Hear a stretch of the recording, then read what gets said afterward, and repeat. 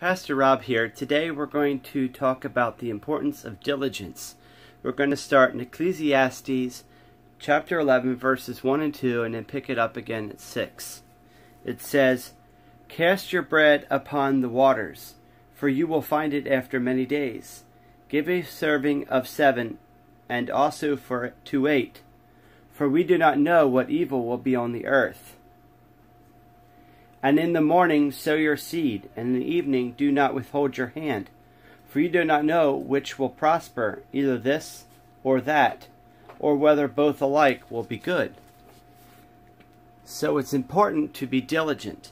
In these times and seasons, it's important to be diligent in everything that we do, to be consistent. We're told over and over again, whether in the Bible or through experts that go on about success, or whether you're into bodybuilding and you want to build more muscle, or whatever it is you're going to accomplish in life, diligence is key. Consistently doing the work and being diligent and faithful at everything you do every single day. It's not easy. Of course it's not easy. If it was easy, everyone would do it. What is it that President Kennedy said when he talked about going to the moon?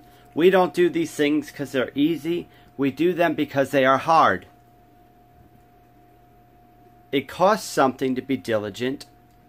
You know, if you're trying to be more of a bodybuilder or become a fitness model or that kind of thing, it's going to cost you eating a lot of junk food and foods you want. Now, I'm not saying you can't ever have cake, but you can't sit there and eat nothing but pizza and junk food and expect to have a good physique. Not going to happen. At the same time, they will tell you there are moments and times where they do carb loading, where they eat more carbs, and then they can have cake and some stuff sparingly. After all, you have to have some fun in life, but you can't let it get you sidetracked. The same with if you want to be successful in business, you got to do the things consistently. If you only do customer service all willy-nilly and wishy-washiness, one time you offer good customer service, the next time you just, oh, whatever, you're not going to be in business very long, are you? No, you got to be diligent at being good at customer service. You got to be diligent at keeping after your suppliers, your vendors, and keeping on top of things. You got to be diligent in keeping your books in order and everything on the up and up, so that when the IRS comes or whoever reviews your books comes can see that you are consistent, legal, and honest. It's the same as if you're going to be living the Christian life. You need to be consistent in how you treat people. That doesn't mean you don't ever make mistakes. Of course you'll make mistakes. It's called being human. But then own it, admit you were wrong, and move on, and be diligent and consistent. Jesus also taught us the importance of diligence. Remember the parable of the unjust judge?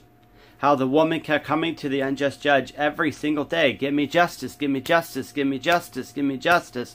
Until finally the guy said, look, I don't fear God and I don't respect man, but this woman is wearing me out. I'm going to see she gets justice because I'm going to get weary. I'm just going to go nuts from this lady coming to me every single day.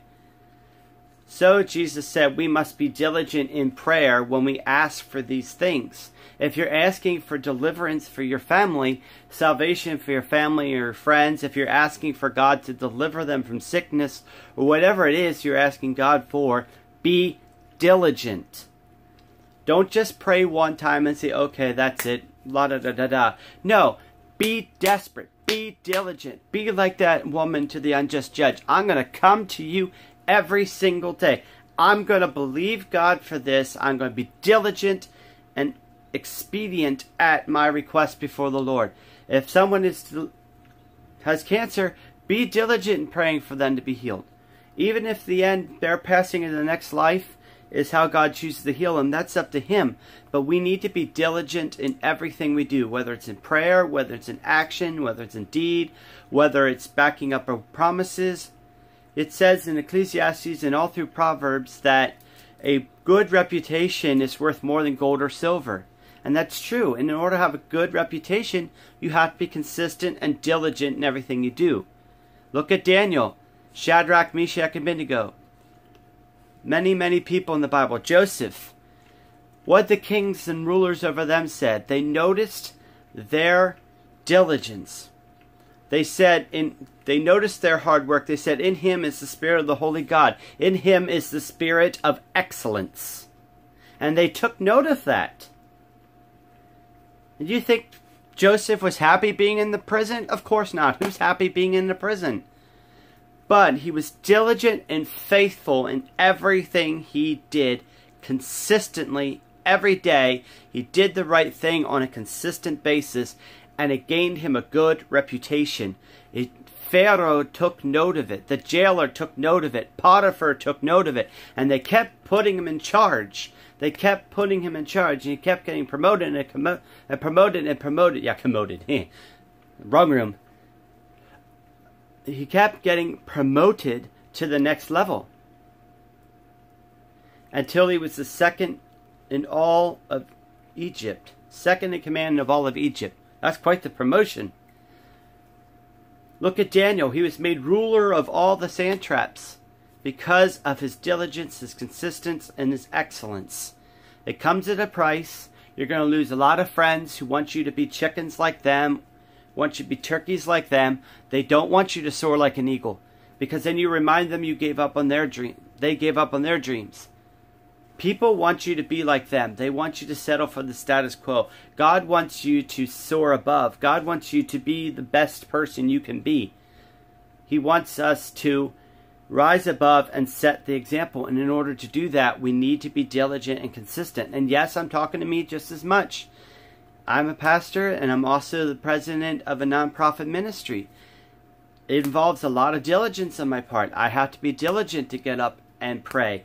I have to be diligent to make the necessary phone calls, to find places to have speaking engagements, to obtain the funding that we need to do what we do. Because we do work with, and I as a consequence, work with those who, like myself, are abuse survivors. Who, like myself, are rebuilding their lives or had to rebuild their lives to reach God's fullest potential for us. And now I get to turn around and help other people do what God used other people to help me to do. But that requires a lot of diligence in being there for people. A lot of times of taking people's phone calls when it might not be necessarily convenient for me, because I might be in the middle of doing something else. But if someone needs me, I need to drop what I'm doing if possible. I mean, obviously they can't just stop dead in the middle of the highway because, well, obviously I'd cause an accident and end up on the evening news. But I can find a spot to pull over, call them back, and make sure that they're okay. It's like that with whatever you're doing. You have to be diligent and prioritize. I have a morning routine that I've recently developed and I follow. I used to have one, I kind of fell out of it, and I'm revamping that, because if you don't have a morning routine and stay consistent at it, trust me, working from home, you can end up blowing a whole day and not getting anything accomplished. Very, very easy to do. So I make sure I do my best to get up at 7 o'clock. I get up, I spend time in the Word, I spend time in prayer, and then I wash, clean up, shave, all that stuff. And then I spend some time in worship. I spend some time just giving thanks. And then I make a to-do list for the day. If I forget to make it the night before, I make it that moment of that day and make sure that I have a to-do list of things that I want to accomplish that day and set my challenges for the day so I don't waste it. Now, these are just some of the things I do. I'd like for you guys to comment below and tell me some of the things you guys do to keep you on track and be diligent. Because I'm always looking for new ideas to incorporate, and we can encourage each other by giving each other suggestions. I don't have all the answers. Perhaps there's something out there that you guys do that'll be even more effective than anything I could suggest. I think I get to live the best life I possibly can. I get to follow my passion and help people every day. I know it takes a lot of diligence, but it's worth it. If you'd like any information on my ministry, Robert L. Weaver Ministries, what we do, feel free to check out our website, robertlweaverministries.org. You can check us out on Facebook, Robert L. Weaver Ministries, or I'll put our mailing address down below in the description. If you know anybody else who could use a little motivation area and diligence, yeah, cat got my tongue there a second. feel free to like and share this video. You know, comment below some of the things that work for you. Turn on that notification if you like what you see. You'll be notified instantly when we create more videos. Alright, shameless plug over. You all have a blessed day, and be diligent in everything that you do. Grace and peace, guys.